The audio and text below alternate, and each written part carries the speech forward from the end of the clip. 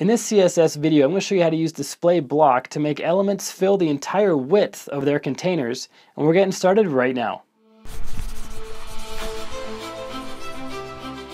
Hey guys, what's up? Welcome back to another video. It's Bjorn from Higher Learning Lab, where we help you get better at coding so you can earn more for yourself, for your clients, or for your business. If it's your first time here, make sure you click on the subscribe button and then click on the bell notification icon so you're notified when we publish more awesome tutorials for you. And with that out of the way, let's get into the screen capture of this tutorial. I'll see you there. And essentially what that does is it makes an element take up the entire width of the container it's in. So it's going to take up as much width as possible, and it's always going to be on its own line if it's set to display block. Now in this HTML page right here, I have some borders around some elements just to illustrate what the display types are by default. So for the heading tag, we see that it takes up the full width of its container and it's on its own line, so that's a block element by default.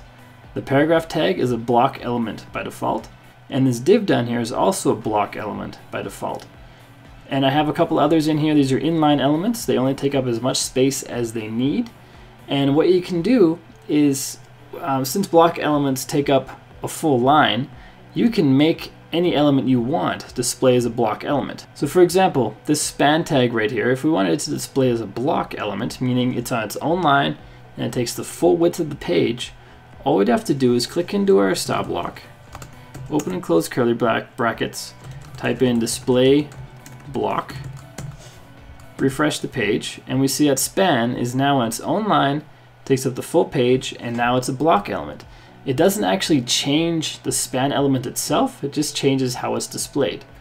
And if you have a block element but you want to make an inline element, all you have to do, we're going to use the heading for an example, is do the same thing, just use display inline.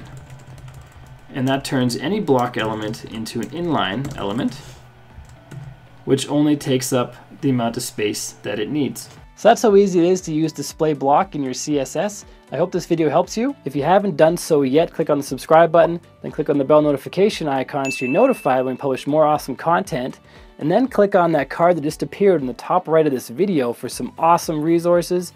And until next time, keep crushing it, and I will see you in the next video.